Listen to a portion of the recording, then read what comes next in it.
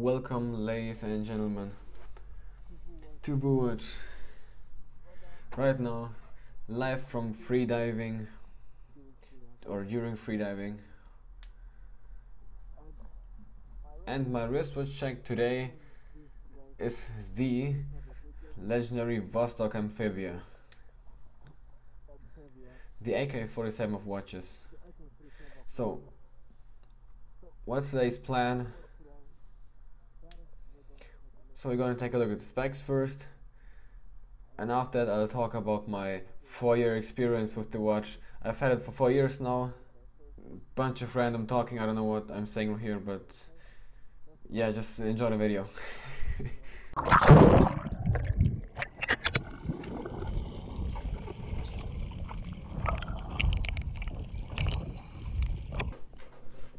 So, ladies and gentlemen, welcome to the close-up specs of the Vostok Amphibia.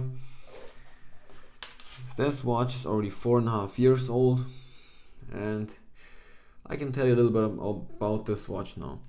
The watch is 39.5 millimeters wide, so it's in between like 39 and 40 millimeters. The lug width is 18 millimeters, so the straps are kind of thin on this watch. The height is interesting. The height is 11 millimeters plus an additional 3 millimeters from the acrylic crystal. The water resistance on this watch is 200 meters. It has a screw down crown. I will show you how this is what it sounds like. Yeah, it has a screw down crown. As I said, it's 200 meters water resistant, but it can go deeper than that. I'll explain why later, but just so you know for now. I replaced the bracelet because the Vostok bracelet is famously known as the most uncomfortable bracelet there is. I'm not sure if I still have it, but I bought this mesh bracelet on AliExpress, and I think it looks pretty good with it. The bezel is bidirectional, meaning it's not really a dive bezel. I've used the bezel like for diving too, more free diving, not diving, but in free diving the time is not as important as in diving, so that's why it's like I can time the time with it, it's fine, but it's not really a functional bezel. And plus mine can, for some reason, I can take mine off like this. Maybe I should mod the Vostok someday. And it has no clicks too, so the bezel is just, it rotates fluently, it doesn't click. The crystal is, as I said, acrylic, means it accumulates more scratches, but it is shatterproof. It will never shatter on you. But yeah, I've noticed when I do my stuff, when I do my action, really collect some scratches. But there is this little product called Polywatch. Polywatch is like a cream. You put it on, you just rub it around with a cloth, and then most of the scratches are gone. Now to the movement of this watch. The movement, it has an in-house movement, all made in Russia, in Chistopol. It's a factory in Russia. As you can see, it says here Автоподзавод. This means it's automatic, basically. It has a winding rotor. This is Amphibia. This one says Protivodarnia, means it's basically shock resistant. And the last thing is here водонепроницаемая 200 метров. This means water resistance 200 meters. Now this shock resistance is very interesting. I've noticed when I did parkour a few times with the watch and during holidays, I've noticed that when the watch takes like a major hit or like gets a major shock, it stops working just for like a second, and then it keeps going, maybe to preserve the movement from further damage. It's very interesting. Maybe I can show it to you. Okay, like check it out. Let's see if we can do it. See, it worked. That's very interesting. I don't know if any other watch has that, but I've noticed it on this watch that it has like a preservation for shock resistance, basically. Very interesting. So it has an in-house movement, all made in Russia. The power reserve is normally like 30 hours. On this watch it's a little broken, I'll talk about that later, but it's not 30 hours. And the second hand ticks at 19,800 beats per hour, so it's not as smooth of a sweep as with my Tudor or Steinhardt, for example. So I can show you how to set the time. You unscrew the crown, you pull it out once, and then you can basically adjust the time like this. You see the second hand stops if you put a little bit of pressure in this direction. Basically, up. If you wind the watch back and you apply a bit of pressure, the second hand stops basically. So you can set the time on atomic. The date is broken at my watch, but if you want to set the date, you have to go basically to the 12-hour mark and then go back to the 8-hour mark again. Yeah, and quick edit, the rotor of this watch, now the rotor which winds the watch basically, I had it once, like after 2 years of ownership, it just for some reason it unscrewed itself, and I had to go to a watch shop and I got it repaired. Did it for free, took only like 5 minutes, but for some reason this rotor once unscrewed. Yeah, in general it's a very beautiful watch. As you can see, it's a very vintage looking watch. Let me just try this on to show you a close-up wrist shot. This is the Seiko, my Seiko by the way. You can compare it. The Seiko is actually 43 millimeters. It's like the largest watch I have. This is what it looks like next to the Seiko.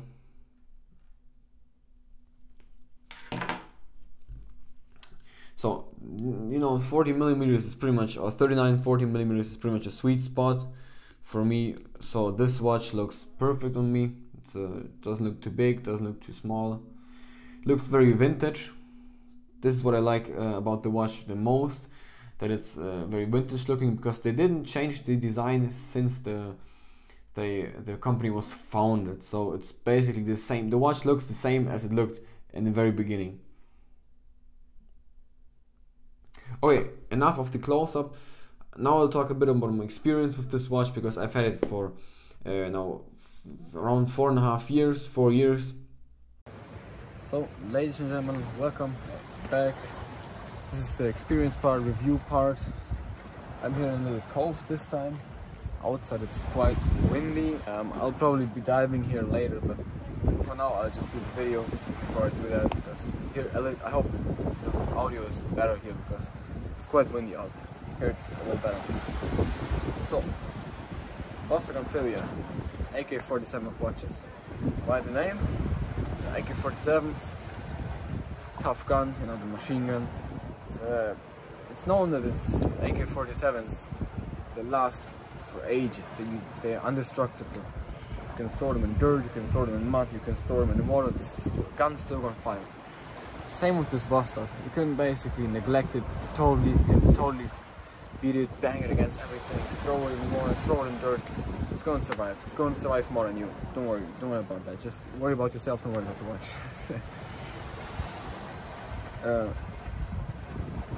Vostok, the real name is Vostok Amphibia, по-русски. It's a Russian watch, of course. And they're built in Chistopol.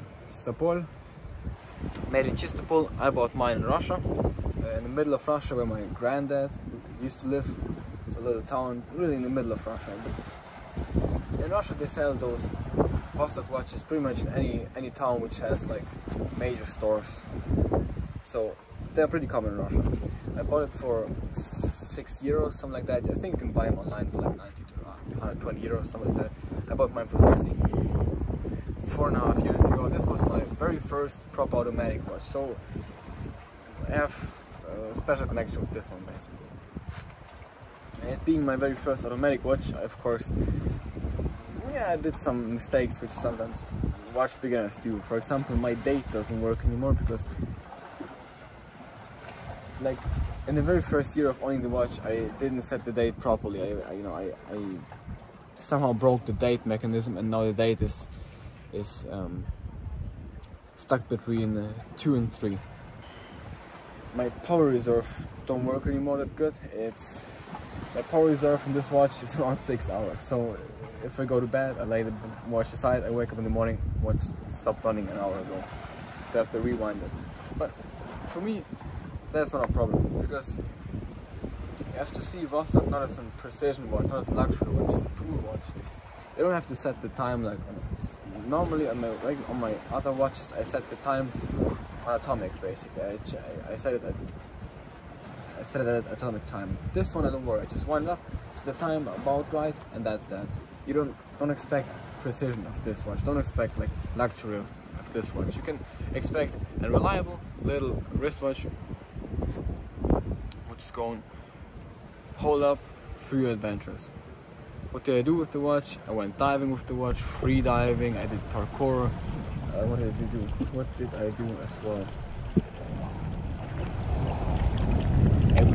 I've traveled the world with this one too. I was in the Caribbean, and I was in the Canary Islands, now in Sardinia. I was many times in Sardinia with this watch. As you saw in the very beginning, I do free dive with this watch because it's a functional dive watch. It holds up until 200 meters. Well, it has a water resistance of stated 200 meters, but actually it's more than that, because that's a different mechanism. The deeper the watch goes, the more pressure resistant it gets, basically. The seals get tighter and tighter. So it's actually, I think somebody tested it at around 700 meters of depth. So the actual water resistance of this is around 600 to 700 meters. So this is very impressive for a 6-year watch or 6-year watch. That's magnificent. Bezel works in both directions. As you can see, I can take my bezel off too. I don't know why. It just goes off, but I can just plug it on again. Here we go. I don't know why, but I don't bother. Here, I exchanged the strap. The strap, you know, it's the watch strap. The original Vostok strap is called the most uncomfortable strap there is. Kind of true. I would exchange the strap. If you buy the watch new on the metal bracelet, exchange the bracelet. I was talking about the bracelet. Exchange the bracelet. Stuck it. Or put it on NATO strap. NATO straps are good too. I've had mine on NATO strap for some time. Now I've just exchanged this mesh. It's like a mesh bracelet. See, yeah. My Vostok has the anchor and the steering wheel of the ship on it. That's like the cool thing about Vostok watches, that most of them, like, they did evolve in design. They were designed in the 1970s, something like that, and the design is still the same. So basically you're getting a vintage watch.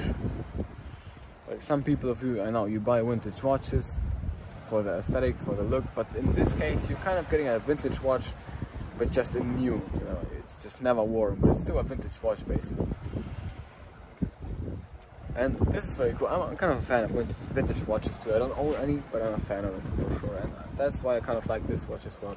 It feels like a vintage watch on the wrist. It's 40mm case size, which is okay, but it's a diver, so for me it fits just perfectly. Visibility is pretty good. Underwater you can say, oh, of course, my loom is very bad. Like, legit, I don't know what happened to my loom, but my loom is horrible. At night you really have to hold the watch like this in front of your face, so you can see anything. But I don't use it at night. I don't need to know my time at night. I don't go diving at night. I'm a hobby free diver. I don't do that.